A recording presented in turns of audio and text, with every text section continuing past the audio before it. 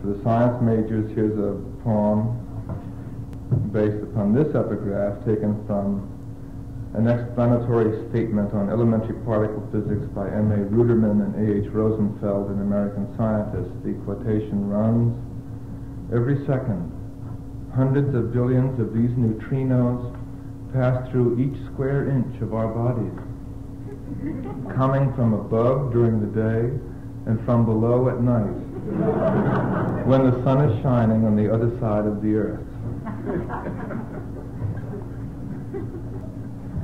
Neutrinos, they are very small.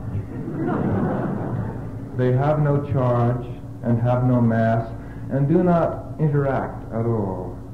The earth is just a silly ball to them through which they simply pass like dust maids down a drafty hall or photons through a sheet of glass. They snub the most exquisite gas, ignore the most substantial wall, cold shoulder steel and sounding brass, insult the stallion in his stall, and, scorning barriers of class, infiltrate you and me.